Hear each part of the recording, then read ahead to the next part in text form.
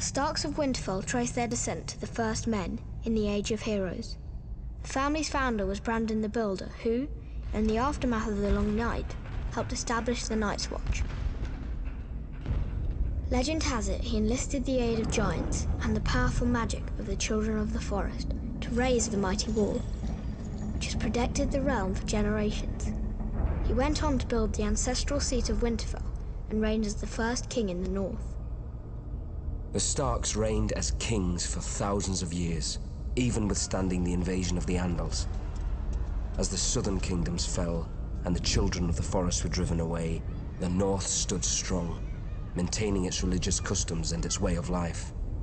Eventually, the reign of the Kings of Winter came to an end with the coming of Aegon the Conqueror.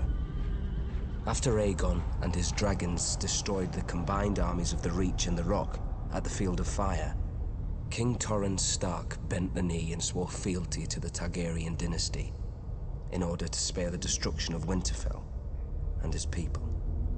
He was forever after known as the King Who Knelt.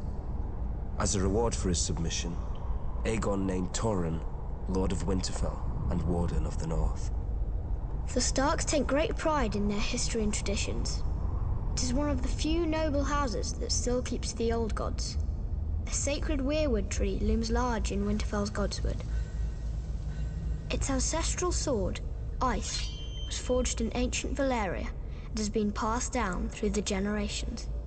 House Stark remains steadfast in its support of the Night's Watch, even as the once illustrious order has fallen on hard times.